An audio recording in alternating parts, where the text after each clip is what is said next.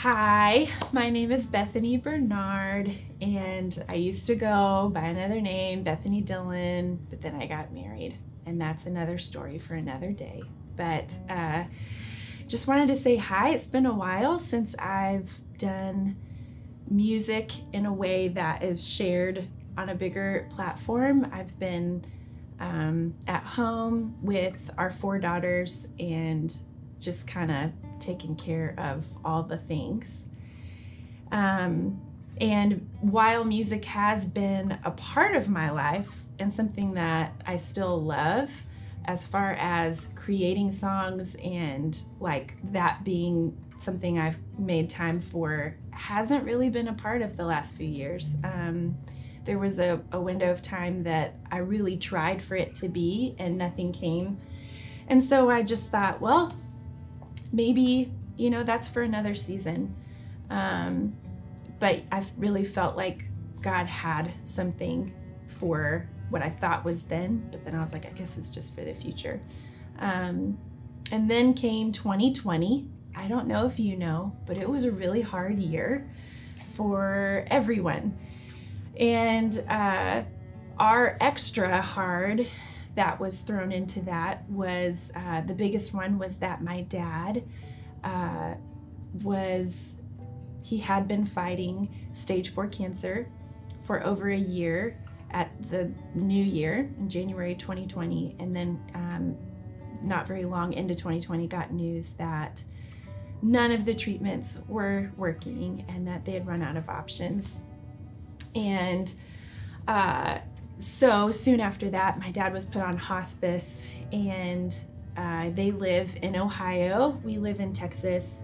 And so we piled up our family of 6 in the van and drove up there and spent the last weeks of my dad's life with him and with my family, which was a blessing to be able to be there. But it goes without saying that it was a really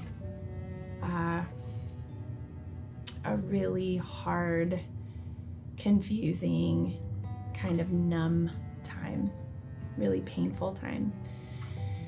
While Dad was on hospice, we would all take turns caring for Dad and helping Mom, and a few times a day I would go outside and just go for a walk on the country road I grew up on. And during those walks, I couldn't pray. I don't know if you know what that is like when you are just in pain and you want to talk to God and yet you're really mad at God. And I couldn't pray, but I could sing. And a song started, and it just grew with every walk. And I finished that song a little bit after my dad passed away in May. And so I was like, wow, a song, didn't think much of it, but was glad to have something to say and to sing to the Lord. And then I went home to Texas with my family, and soon after another song came about my mom. And then another song, and then another song. And so pretty soon, within a few months, there were 11 songs about all different days within grieving and doubting and anger and not being able to feel the enormity of what it all was. On top of that, there just were other hard things going on in our life. I don't know if you've had experiences like that where it's never just one thing. So a few other really huge things happened. And for me personally, I kind of was the lowest I have ever been in my life, and was clinically depressed, and was actually diagnosed with OCD. And that was really helpful, but really hard. And this summer, in the middle of the shadowiest, hardest time of my life to date, where honestly I felt the farthest from the Lord, all these songs came. And I feel like God gave them to me in order for me to still talk to Him and to still just to have relationship with Him. Real relationship is not always like, man, I just love you and you're the best. And God is perfect, and yet He's given us access to real relationship with Him. And so I think I got the first experience of really walking in honest relationship with God, largely through these songs. So all of that to say, I really started to feel burdened to share them with my family and my community, and to also share them with you.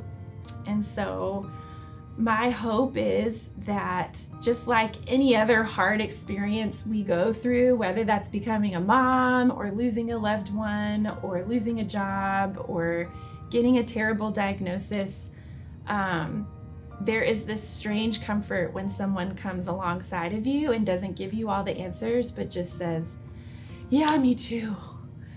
And these songs weren't really written in order to be that for somebody, but now that they're here, I'm like, well, I think that they could be that for you. I hope that they could be that for you. And we're really hoping to get this record out this year.